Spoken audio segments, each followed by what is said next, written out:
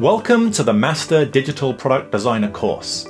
I'm Rob Sutcliffe and I'll be instructing you on your journey to product design mastery. This course is very different to any UX design or product design course I've come across. I honestly felt compelled to create this course as so many thought leaders in this space are educating design drones to create uninspiring, useless designs, giving oversimplified, shallow advice to explain an extremely complex discipline.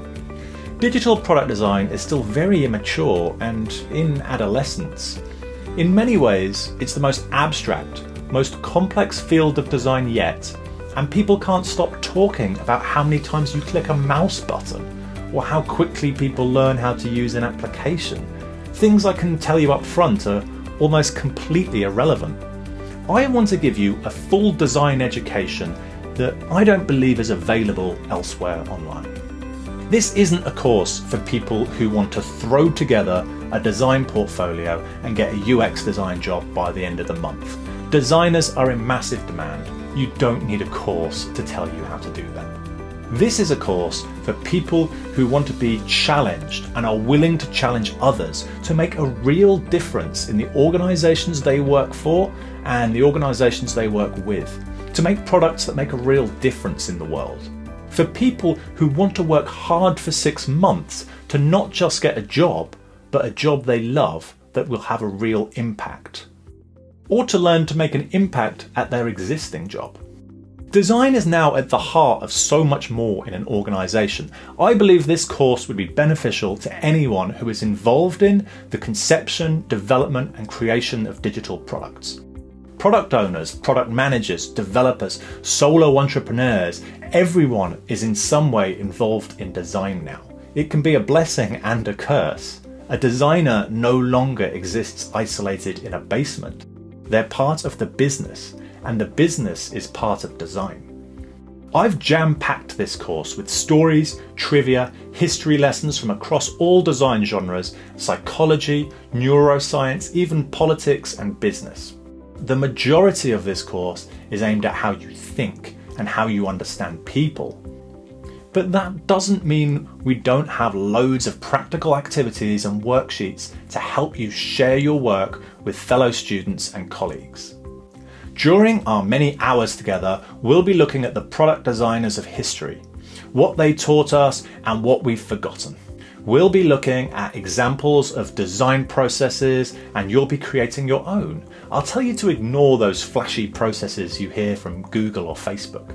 You'll be learning how to think more critically about the problems you're solving and the people you're solving them for.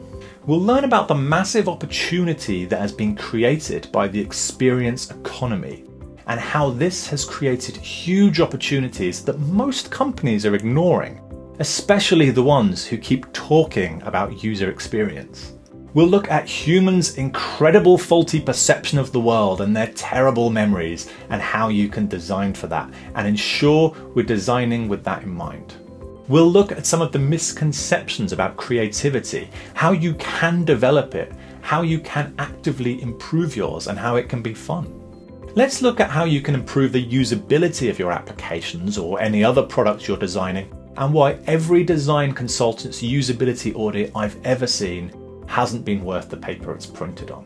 We will of course be learning how to use the design tool Figma so you can create prototypes to show your customers, test and communicate with the development team. Lastly, we'll look at the most important topic of design, the height of experience, how good it looks. Don't believe me? You will. To hammer this home, we'll look at minimalism and how we so often get it wrong. And the final push to become a product design superstar, we'll look at balance and how too much of any of these things won't work. We'll need them all to live in harmony. I've studied design in one form or another for around 20 years. I've freelanced on hundreds of projects, worked in-house on multiple design products, consulted Fortune 500 companies, and a few times I've even managed the design team. I honestly think most professional product designers I've worked with overlook at least 9 of these 12 subjects we'll be looking at in depth over the coming course.